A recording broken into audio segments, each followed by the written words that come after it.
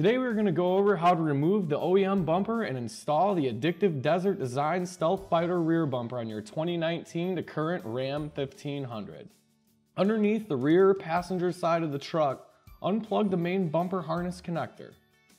Remove the two plastic clips and two bolts that sit in the license plate area of the OEM bumper.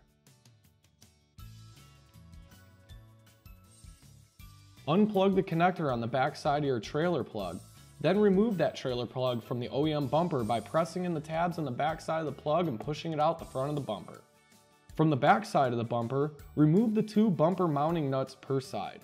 Once you've removed these nuts from both sides, you can remove the OEM bumper from the vehicle.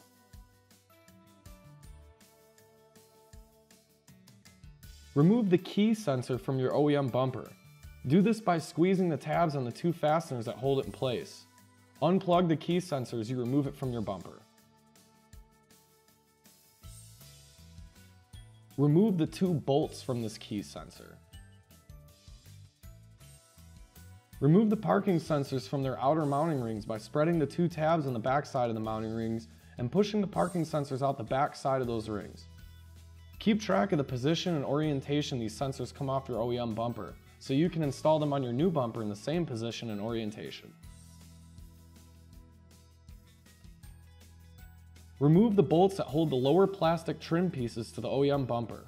The outer pieces have 3 bolts each, while the inner pieces have 2 bolts each. With all the bolts removed, remove these trim pieces from the bumper.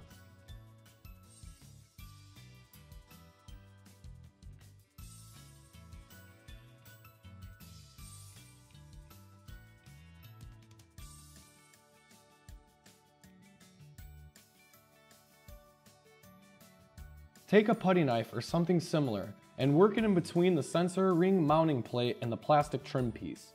Use that scraper to cut through the plastic welds that are holding the mounting ring plate to the trim piece. Once these plastic welds have been broken, the sensor rings will be free. Keep track of the position and orientation these rings come off your OEM bumper so you can install them on your new bumper in the same position and orientation. Remove the wiring harness from the OEM bumper by releasing the series of plastic clips that hold it to the bumper. Unplug the connectors on the back side of the license plate lights as you remove this harness. Remove the one mounting bolt per side that hold the license plate lights in place. Then remove the license plate lights from the bumper. Make sure to save these mounting bolts. Remove the two nut clips that are on the metal bracket just below the tailgate in the back side of the truck. Use the supplied zip ties to secure the key sensor to the bracket that you just removed the two nut clips from.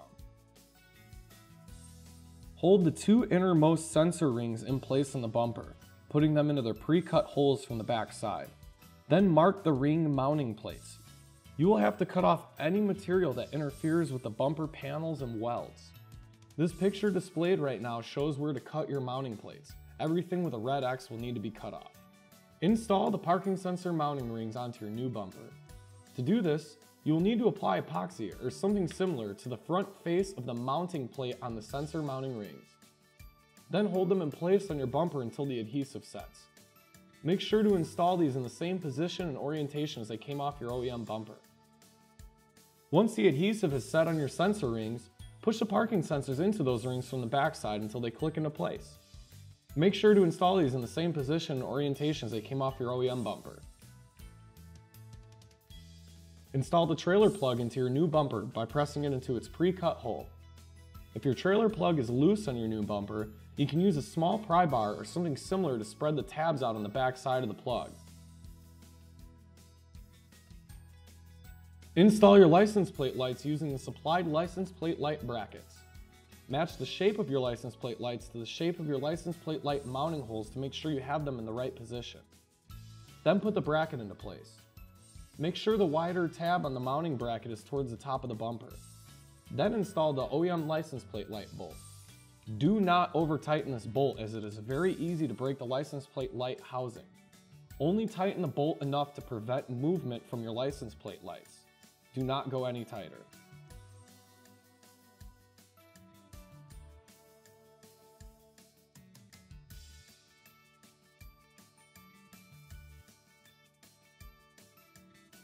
If you have any lights to install on your bumper, now is a good time to do so.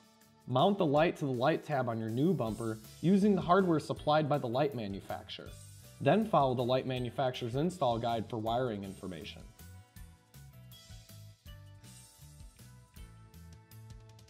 Install the supplied U-nuts onto the 4 mounting holes on your new bumper. Set the bumper harness in place on your new bumper. Plug in all the license plate light and parking sensor connectors. Set the bumper in place in the vehicle. Then use the supplied 3/8 inch hex head bolts and washers to secure the bumper to the vehicle. Leave these bolts loose for now. Once you have the bumper positioned how you'd like, go back and tighten the mounting bolts. For exact torque specs, visit our website at @offroad.com and take a look at the written installation guide for this product. Plug the key sensor connector into the key sensor. Then plug the main bumper harness connector in. Stand back and enjoy your new Addictive Desert Design Stealth Fighter rear bumper. Visit our website at @offroad.com to browse our selection of products for not only the new Ram 1500, but also all other newer makes and models of truck.